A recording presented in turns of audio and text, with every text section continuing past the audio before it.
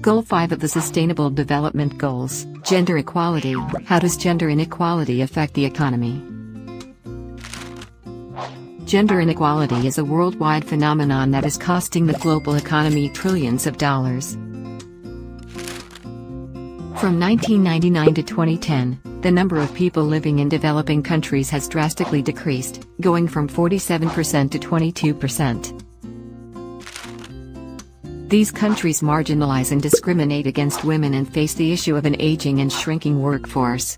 In the less fortunate countries, women face other issues, such as dying during childbirth.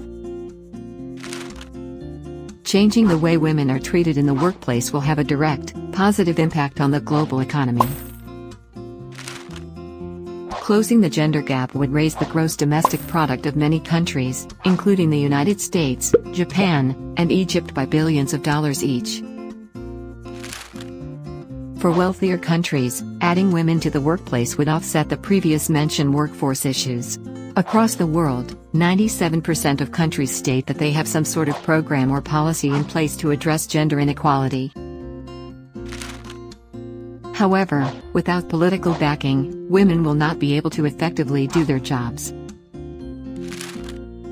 It's up to everyone to do their part to make the world a better place for women to work and to help improve the economy.